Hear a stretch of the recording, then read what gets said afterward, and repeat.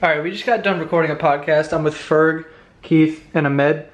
And Ahmed's about to tell a story about his mom catching him jerking off. So, go ahead. Floor is yours, bud. Should I go this way? Like facing the way I was? You can do whatever you want. Alright, so when I used to live in my old apartment, the computer desk was here. I had couches behind me. And this was the walkway to get into my apartment. So there was a hallway?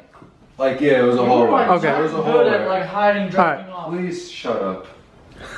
You're jerking off in your living room? Yeah, bro, because a computer, no one's home, full blast. Just go to town, you dick. The door was right there, and I'm sitting there, right? Fucking, probably Rachel Starr was on the screen. Shout out to you, girl. And I am fucking whacking, right? And I'm sitting there like this, enjoying my little session that I got going on. And then the fucking door just opens, right? And my mom, what the fuck are you doing? Right? And I covered my package and I fucking put my shorts on real quick. And then me and her were just like, she's like, what the fuck are you doing? Don't fucking do that in the living room. We were going off, right? So I started yelling at her, cursing at her. She grabs this fucking metal pipe. Where she got it, I don't know. So I ran to the couch right where you're sitting, Joey. She took the fucking pipe and fucking thought she was on a fucking softball team and fucking threw it at me. I ducked. It went right through the fucking window. It went through it? Right through the window. It broke the glass? Yeah, third story. We're on the third story. Fucking right out the window. Yo, all I looked, like, everything just went, I was like, you're kidding. Like, are you crazy? I would have been dead at 15. So you mean to tell me, A 15-year-old beef. in the same day that your mom catches you jerking off? I nearly died. So yeah. Yeah. 30 seconds later, Yo, she throws a metal pipe yeah, at you. I think it was more of the fact that, not that she caught me jerking off, but like that we were yelling about it, like I was trying to make a good point. Wait, did you get to shut off the porn, or was it still playing No, as you got? just going on throughout the whole fight. I'm not even kidding. As you're arguing, it's playing on the screen. Still going on. By the way, I got some shit in my apartment, so this is what I have so far. We got the fucking couch set up. Keith's already eating on the fucking couch. What the hell are you doing? This is all fucked up. This kid's dirty body's all over my couch already.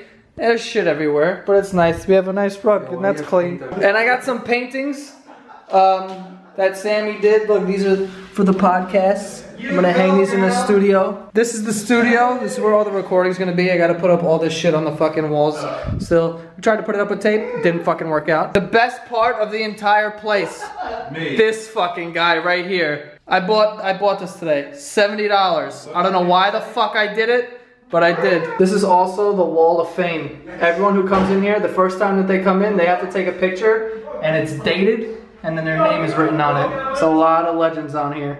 Okay, well I fucked up the vlog again. The only thing that I filmed yesterday was that story that Ahmed told about his mom catching him jerking off, which was a great story. You know, I'm just incredibly thankful that that's never happened to me. The kid's a fucking idiot though. Who the hell watches porn at full volume? Dude, if you're watching porn, this is the appropriate volume. This is way too loud. This will get you caught. This is perfect. I never have the volume above 1.